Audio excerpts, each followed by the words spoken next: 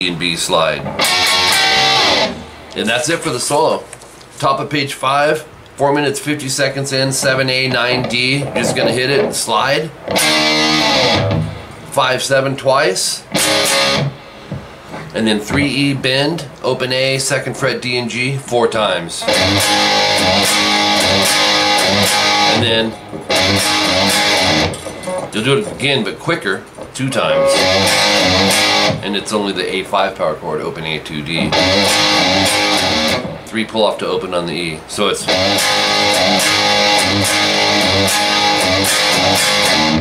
okay, and then repeats till you get to section 6, 5 minutes 12 seconds in. It's the E5 power chord, open E, 2A, palm mute 3E. Back to the power chord, E5, 3 pull open E. You recognize that, right? The D chord twice to the A chord. And then check this out. Slide to 14.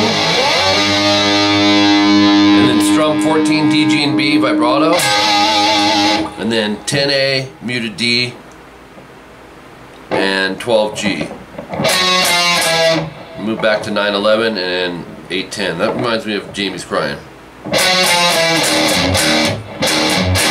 Then it repeats that hook. So you have and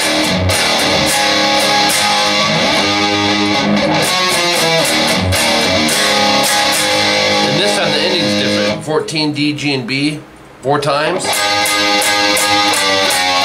And then 13s, 12s, and 11s.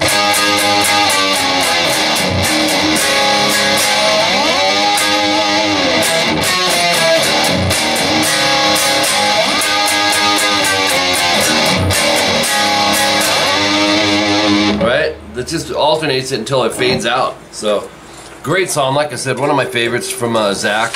It's really good, and I'd kind of forgotten about this, Alan, until you requested it for a CVT. So, I know you're going to have fun with this one, dude. Thanks.